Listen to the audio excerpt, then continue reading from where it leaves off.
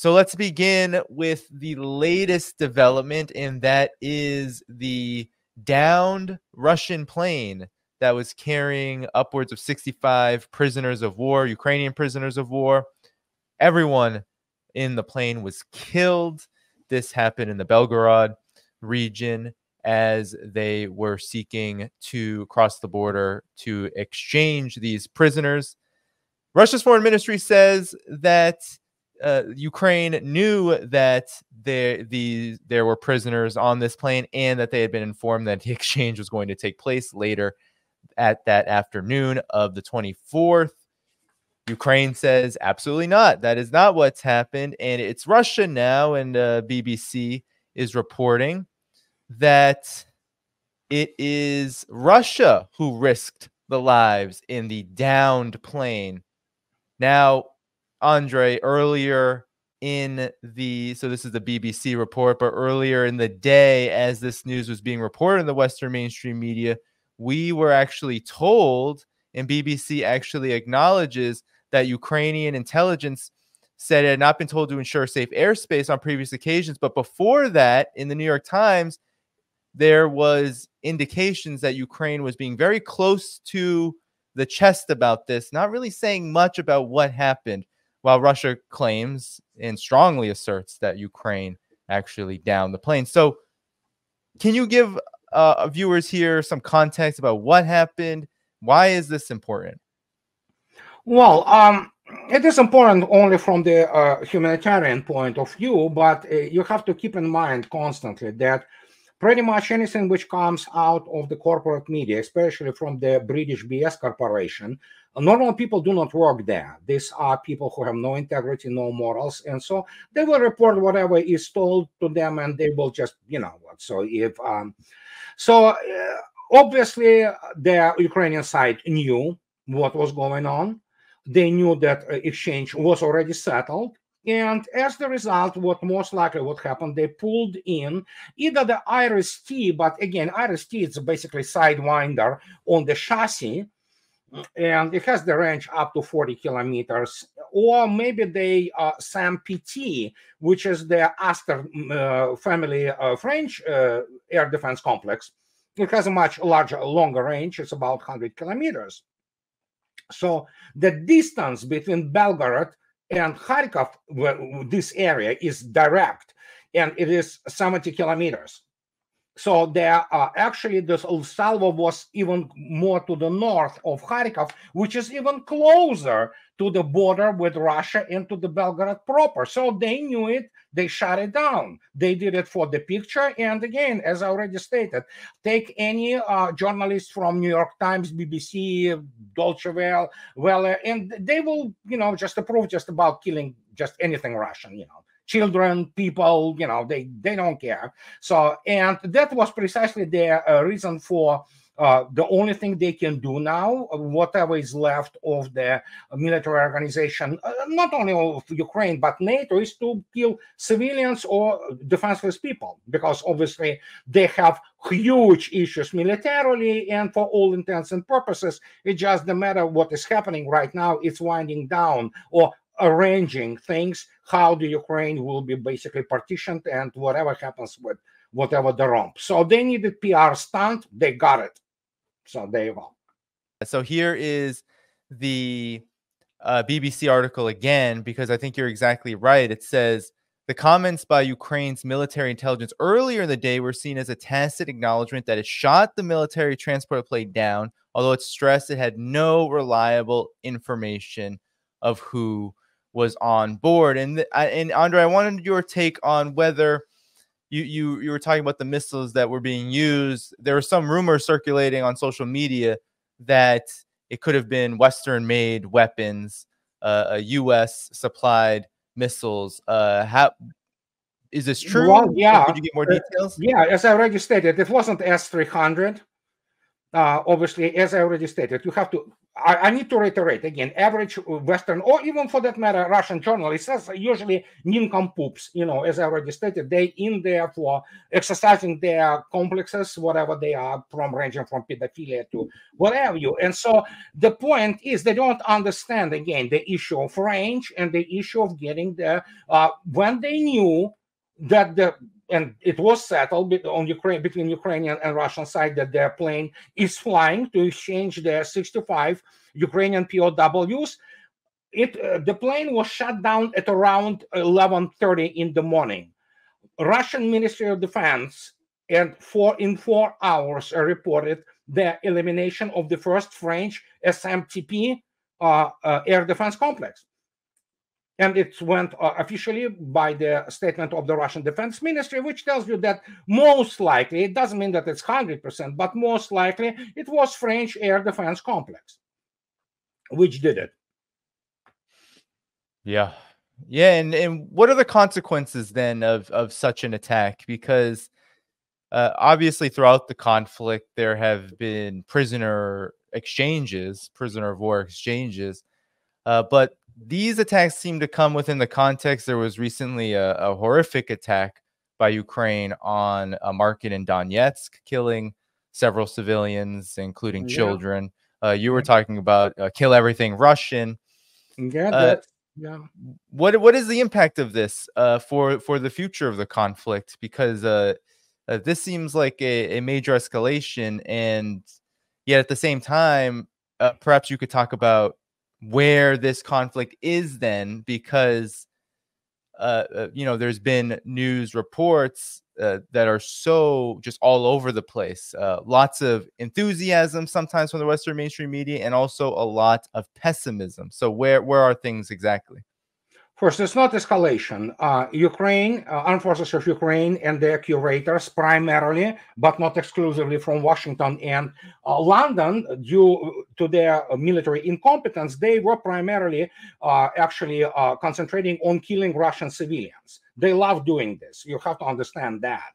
And again, I'm on record and I wrote about it for many years. So, and these are the last attempts, and that's not escalation. The escalation is happening on the ground, with Russia taking already parts of Avdiivka and basically repelling. Yesterday they repelled another number of attacks at Klishchiivka, and now they're moving west, Russian forces. So in this particular case, whatever they come up in the Western media, corporate media, it's all that fantasies or frustration, So, and again, as I already stated, there are no people there, none.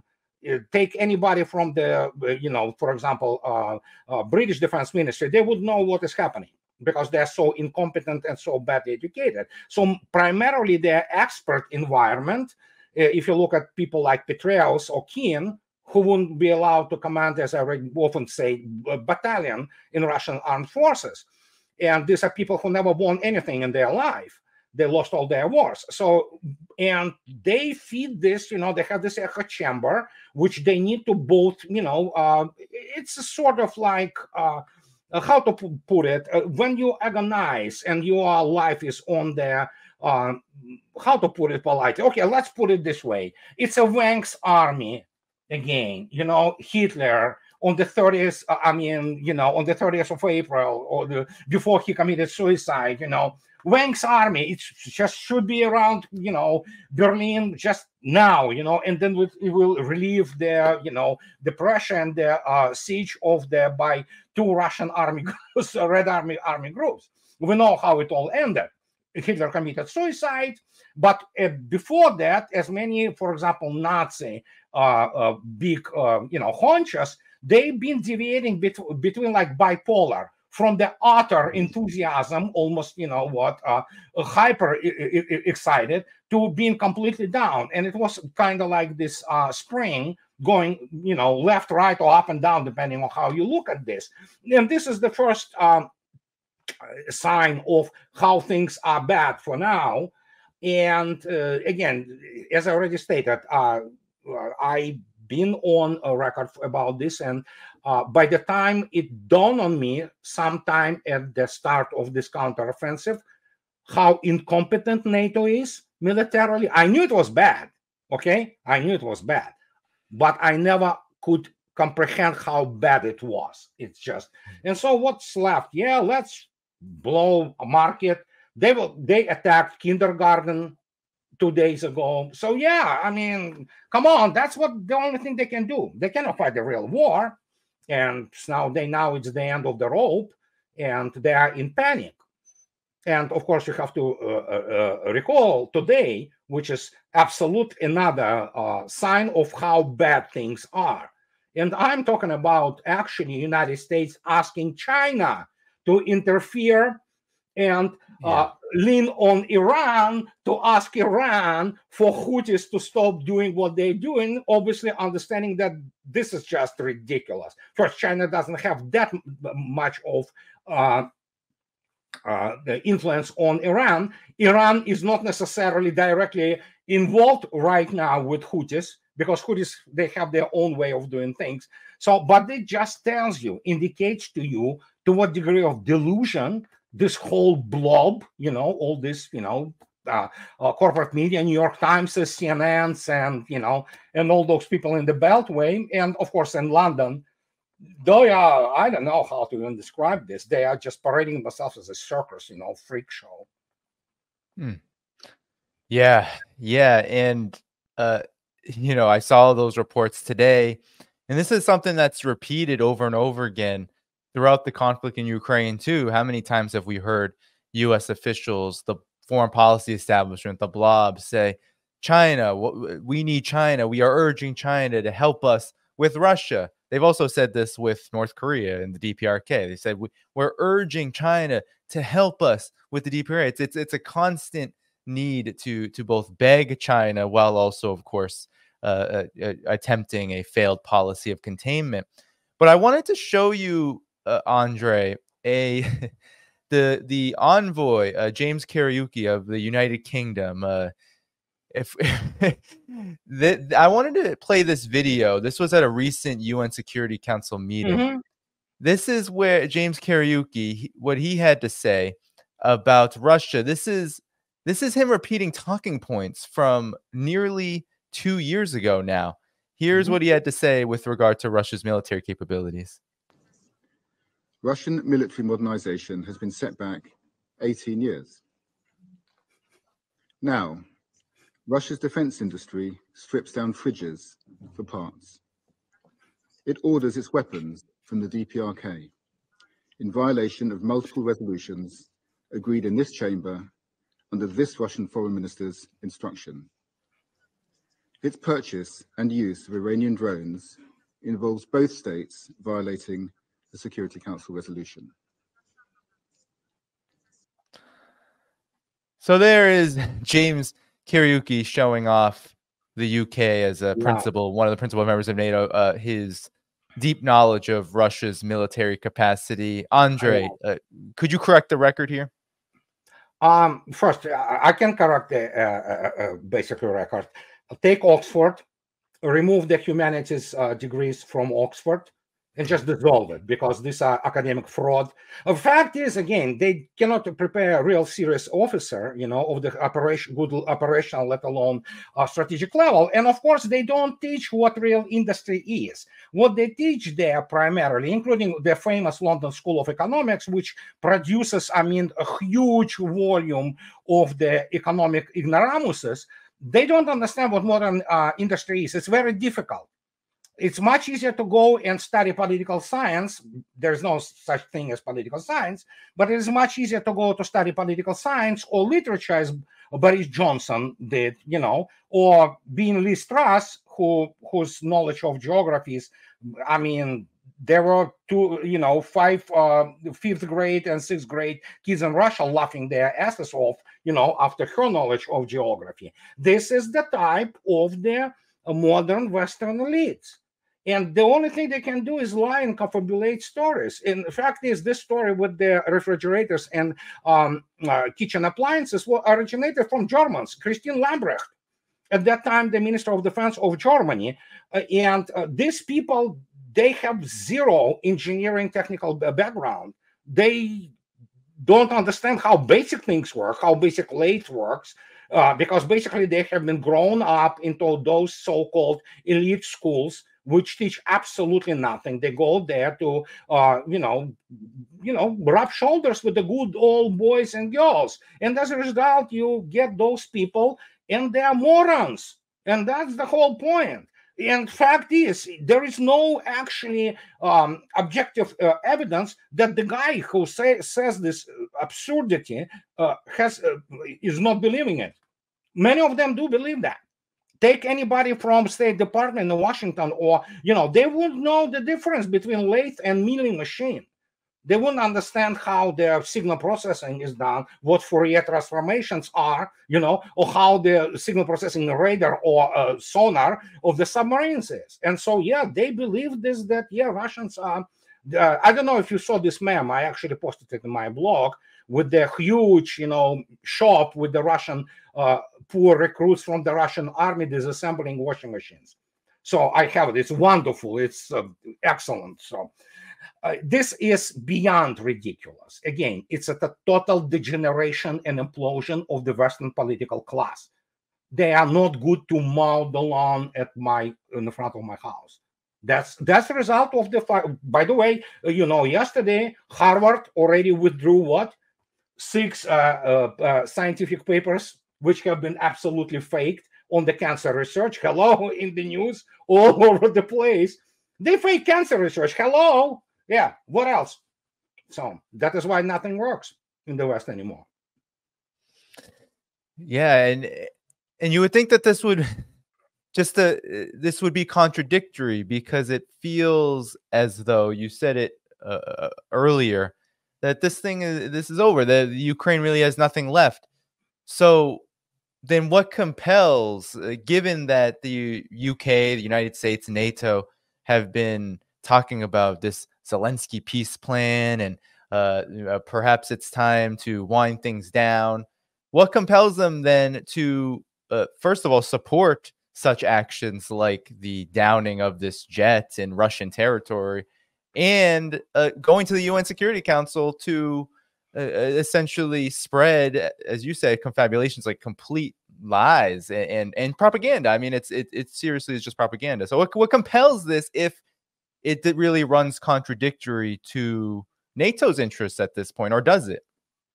Well, you have to understand that primarily most of those elites, including this, be them from Great Britain or be them from the United States, most of them are highly uncultured people. They haven't been subjected to the realities of life. And that's where the culture derives from. They are highly uncultured. They are whiteboard theorists at best. And what compels them, first, ambition. From the American side, it compels them is obviously elections. They do not want the repetition of Afghanistan squared or cubed. And this is what actually defeat of the best ever American proxy is. And now, once they got involved almost directly, when they basically sustained this humiliation of the both fighting doctrine, which is risible on the part of the, for example, Pentagon, they don't know how to do strategy. They understand that something is horrible happening. So they need to do what they are on one-trick ponies. That's what I'm saying. They're very uncultured people. The fact that they know how to behave in some, exclusive club, and they can, differentiate between the 12-year-old and 20-year-old Scotch, it's not a culture. It's just basically shallow, a shell of their, how to put it, presentability. In reality, those people don't know much. So, and when you look at this, including the degeneration of the education in the United States, let alone in Britain, I mean, what can I say? Plus, of course, when you look at the British side, they probably they have a lot of, pain from the fact, maybe to feeling that they're, pipsqueaks. Militarily, they are inconsequential. Economically, Russia just dwarfs them. So, and they cannot even find the proper officer to command their very small submarine forces. They go and do the public announcements and, do their, all those things in newspapers, and saying, hey, we need somebody to command our submarine forces. This is humiliation. And they cannot take it, again, precisely because they are uncultured. They don't have class, and so they have to invent things. They project constantly. They behave themselves as clowns. And as a result, we see what we see. For a normal person who has any kind of the intellect, it seems absolutely bizarre. It's just headless chicken running around, before being put, finally, and into the soup. So there you go. Yeah, I mean, it feels like the conflict in Ukraine is kind of like the soup being stirred, so to speak, because it's just a really horrific situation. Andrei, what is happening on the battlefield? Because as you said earlier, the downing of this jet, the killing of Russian civilians in Donetsk and in other areas of Russian territory, all of it does appear to be a distraction from what's actually happening on the front lines and Russia's actual status there. So what is actually going on, and where do you see it going? Well, they throw, again, you have to understand at this stage, Ukraine is totally incapable of conducting any kind of serious offensive operations. They can attack, for example, that's another thing, the people do not understand the difference between offensive operations and the attack. And it's a long story to explain it to it, but you can bet your, whatever that average journal anyway in the world doesn't understand the difference between attack, which is a maneuver, and the offensive operations.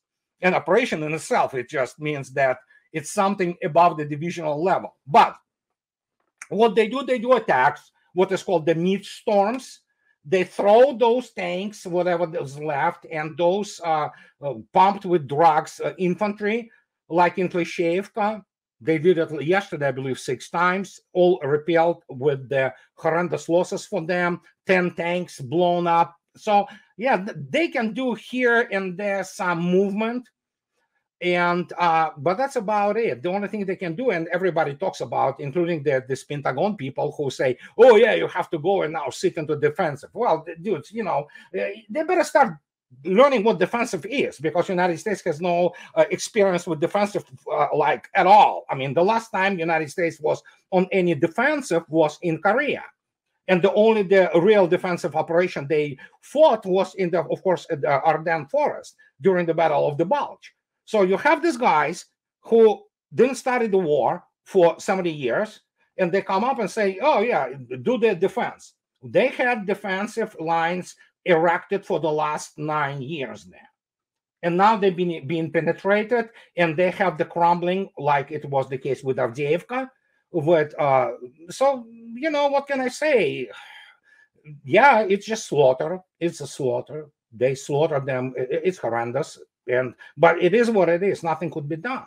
But don't forget, and many people do not recognize this, but you have to understand.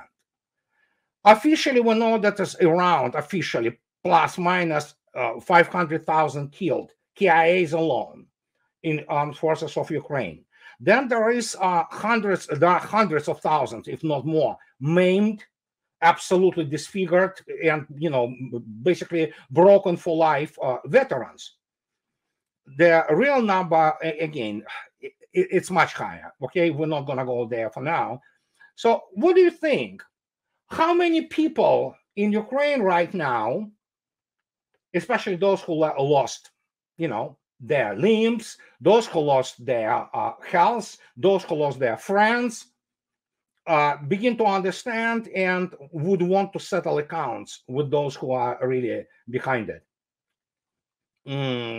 You know what? I'll give you basically a hint. And FBI, for example, here better start thinking about it too, because there will be many disgruntled and disillusioned Ukrainian veterans coming back for revenge, and they will know who are the main authors of this slaughter, which is the largest European war since the World War II.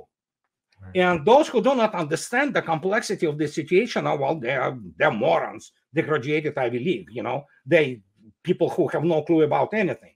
So, and this is the factor which has to be considered very seriously.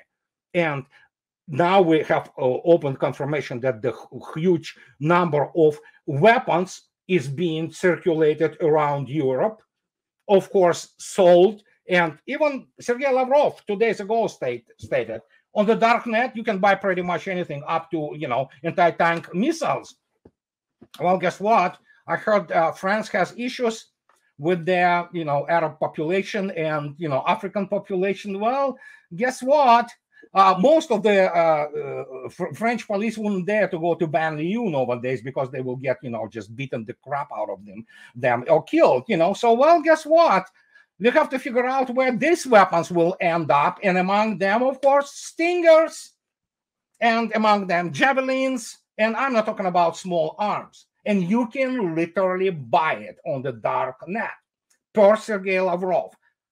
So these guys, they didn't know what they started because they're stupid. Okay, let's face it. Yeah. As I already stated, their degree from Harvard or Yale on political science or law has to be disqualifying factor from providing any serious analysis on their, pretty soon U.S. military academies will have the same, standing. But we are talking about the fact that people do not understand what the consequences of this are.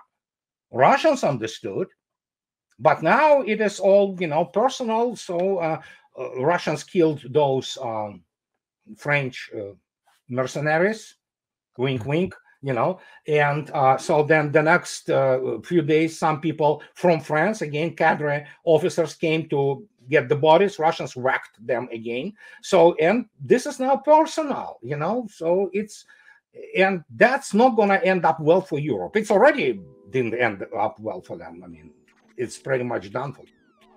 Thank you for tuning in to my latest video. I appreciate all of your support. This channel, however, needs your help.